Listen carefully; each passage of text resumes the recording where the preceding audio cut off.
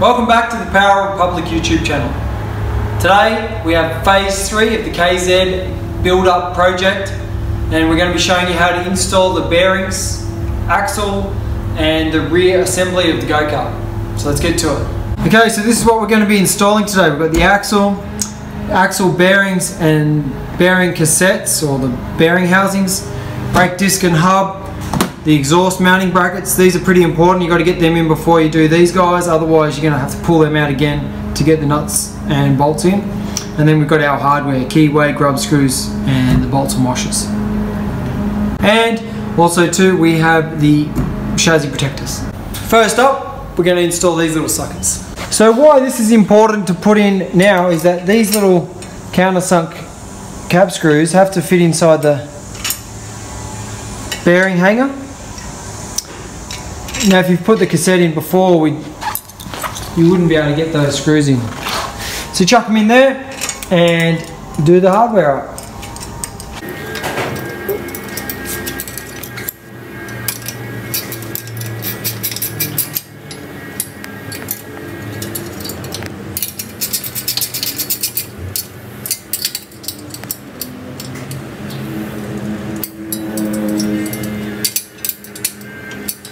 And then on to the other side.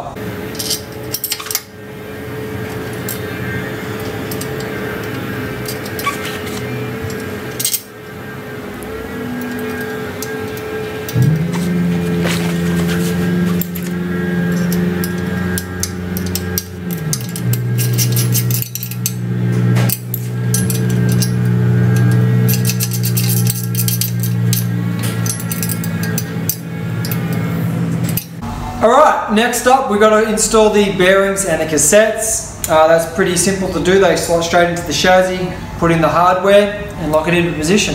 So on a Tony kart you've got 3 ride height settings. When you put the bearings low, the chassis is high, which generally frees the kart up off the corner.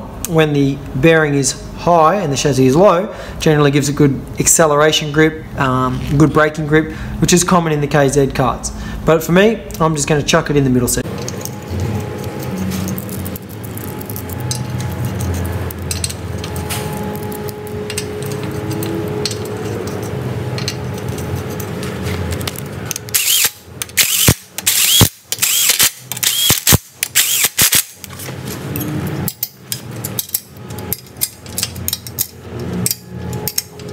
Next up we're going to install the brake side bearing and bearing cassette. Now when we put it into the housing here, you'll notice that 2 things. One is the screw for tightening the housing is facing backwards so you can get your Allen key in there, and also too that the bearing is outboard on this side, whereas on the engine side the bearing faces inboard. Once again on this side we're going to put the bearing in the center slot, but make sure you don't have it up or down, that will really make things bad. We're going to install the chassis protector on this side. Now you will have a washer like this, then the bracket, and then another washer on the inside. So it is a little bit tricky to get them in, but I'll show you a little shortcut here. And you just go up to the 3rd hole, chuck it in there. You run out of hands pretty easy. This will slip around a bit, but then just pull the bearing up and just jiggle that in there like so. Okay, and then get your next little guy and have to let that sit like that. And got one more. That's got the center one in.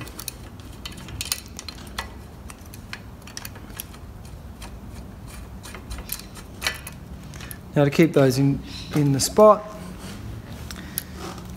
you can just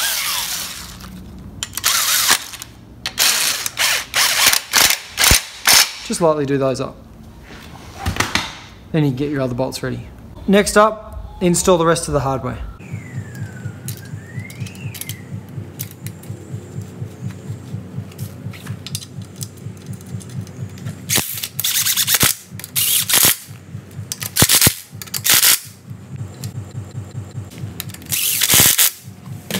Now you'll notice that these 2 bolts here have been left open. But what I will do is I'll install this one now before I do all the rest up, so I can get that washer in.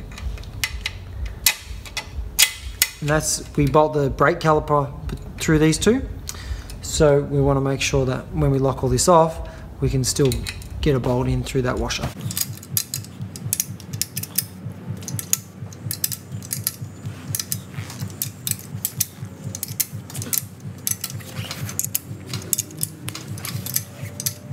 Alright, so next up we're going to install the axle. Now this is pretty important to make the axles be inserted and extracted quite easily. We want to make sure those bearings are looking at each other, are in perfect alignment. So I'm going to show you how to do that. So grab your 5mm T-bar and loosen that bolt off there.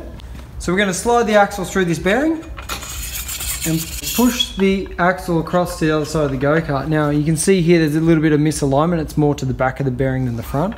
So you want to just tap the axle around until it's basically the same distance, or if you moved the axle around like this, and you want to make sure that you can just get the tip in. Then nip this screw back up, and that bearing is roughly set for now. And then we're going to go back to the other side and do the same in reverse. I'm going to remove the axle, go around to the other side, insert the axle,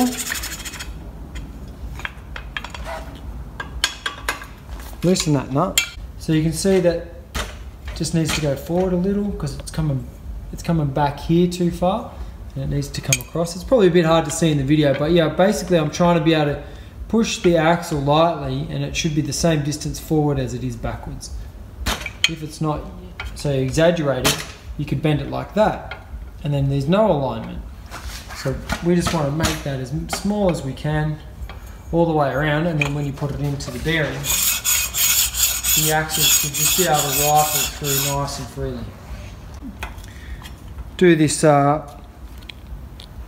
screw up nice and tight, and that will stop the bearing from rotating in the housing.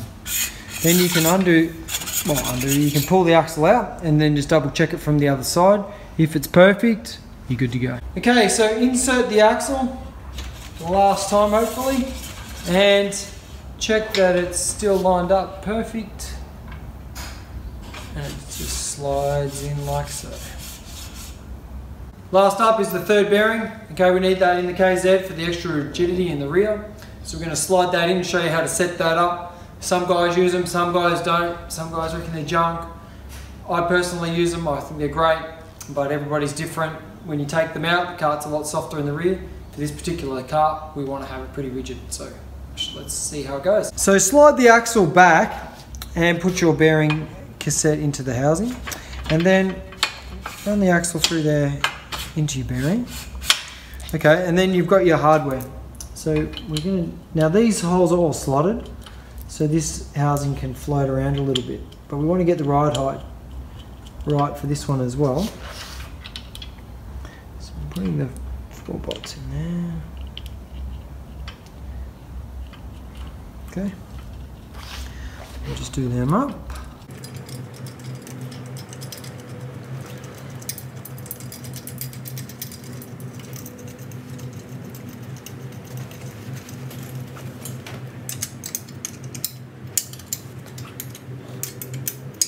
For the next operation, we're going to have to try to make sure that the axle still slides perfectly, but with the third bearing in place, all done up nice and tight.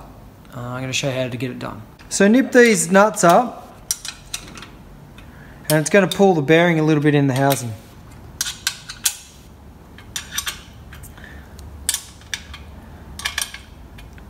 Just like so. And it's already a little bit stiff, so now just tap the bearing housing and that makes the bearing rotate a little bit. If I tap it this way, it goes stiff. And if I tap it back the other way, you can see the axle starting to move. Just a couple more little taps, and it's good. So when it's in that position, you can just nip up this little sky here, and then just check that it's still sliding. Okay, it's a bit stiff, so just give it a little tap. until it slides again.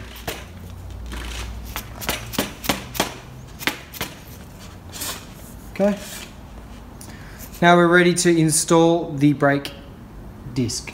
So next up we're going to install the brake disc now on the Tony Kart. It spins downhill here with the brake disc and the hub faces the brake side bearing cassette. So slide the axle back, put the brake disc on. Okay, it's going to spin that way with the vanes facing backwards. Just push that on there and just go over the top of your grub screws there where they've made a little mark. Line your keyway up.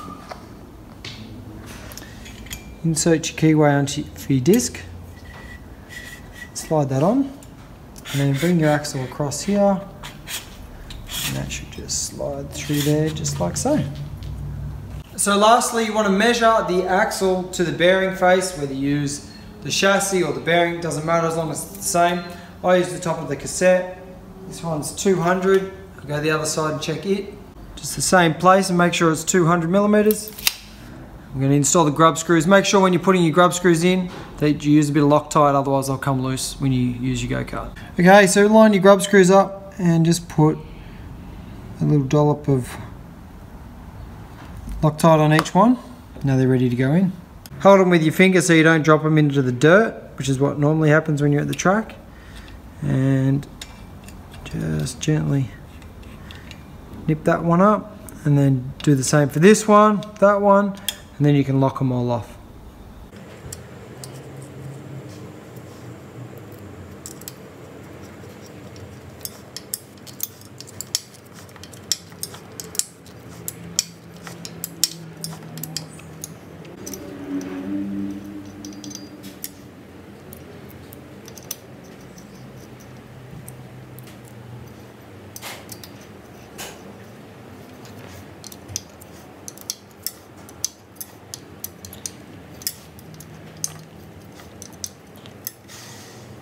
Okay, thanks for watching another episode of the Power Public YouTube channel. If you've got any questions, please leave it in the comment section below. Or if you'd like to get some merchandise, maybe a cap or a t-shirt, you can go to our website, www.powerrepublic.com.au. Otherwise, check us out on Instagram and Facebook at Power Republic, and we'll see you in the next video.